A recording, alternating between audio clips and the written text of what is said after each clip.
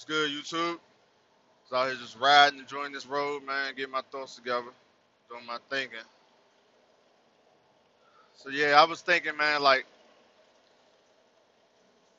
I never, I never again ever want to be an employee. Like, and I want to give a disclaimer first of all before I get started.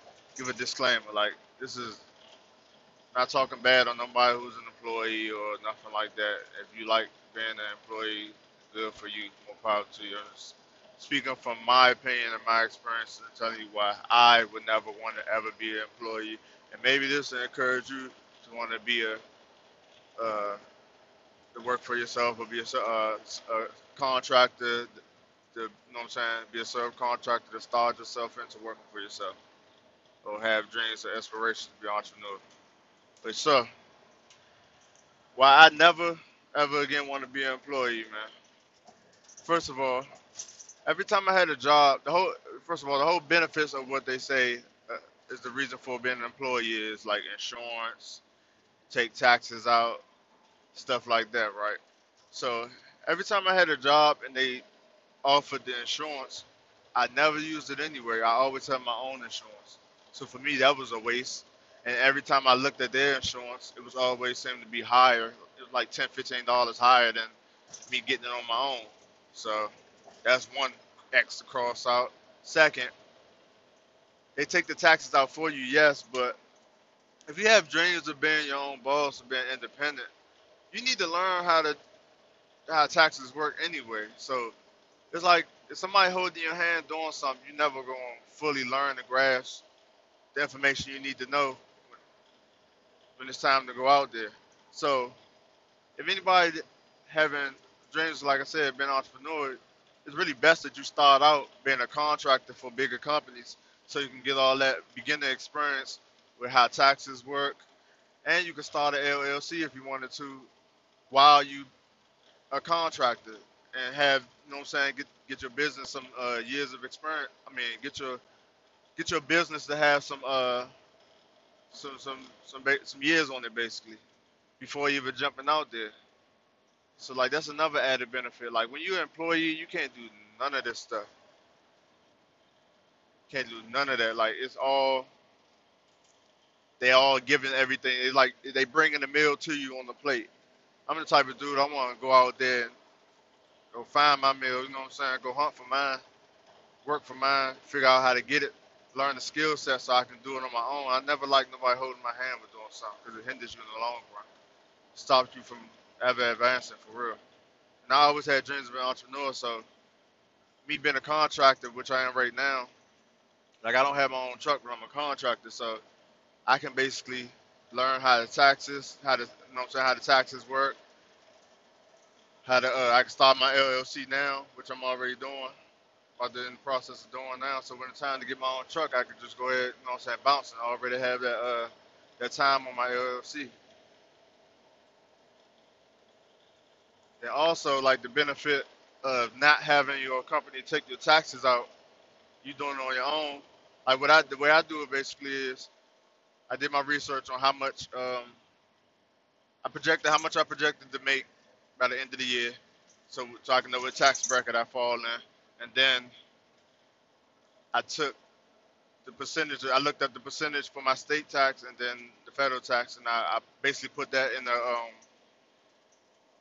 high yield savings account. Basically, it gives you a little bit more dividends than a regular standard bank account. It's still not a lot, but it gives you more. So basically, what I do is I take the percentage out of my check off the top, as soon as I get it, just as if I was W-2, how they would do. Take it off top, just how they do. Put it in the high yield savings account, and then I give myself my money or whatever.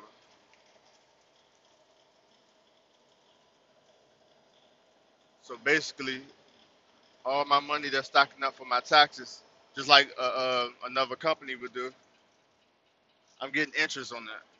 I'm collecting interest on that.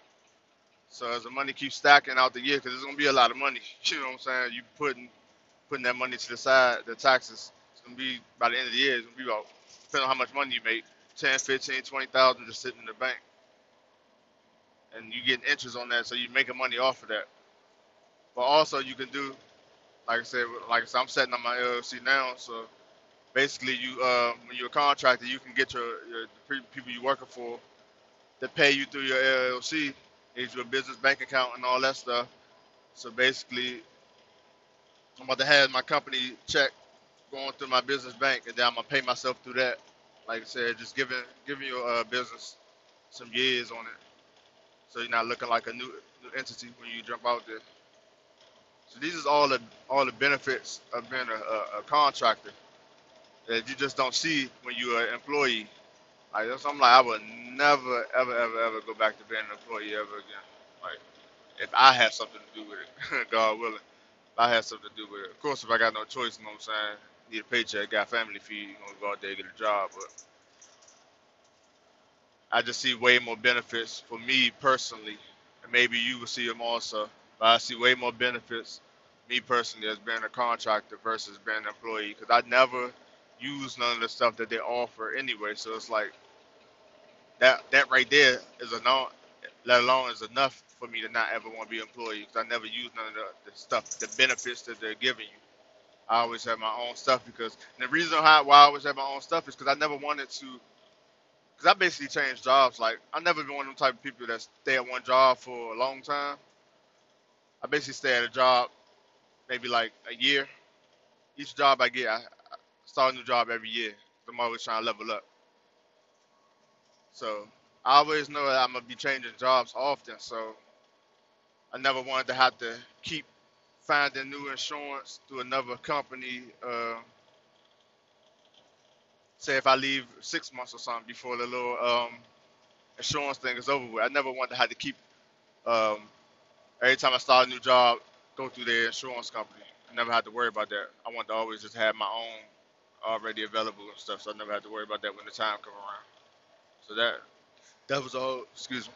So that was the whole reason why I never used insurance, and then it didn't never make sense. Theirs always seemed more expensive. But yeah, like I said, once again, a little disclaimer: I ain't trying to offend nobody. You know what I'm saying? Just telling you why me personally, would never go back to if I had something to do with it, I would never go back to being an employee. I would either be a contractor or be working for my own business, working for myself. So yeah, a little something to think about. I'll holler at y'all.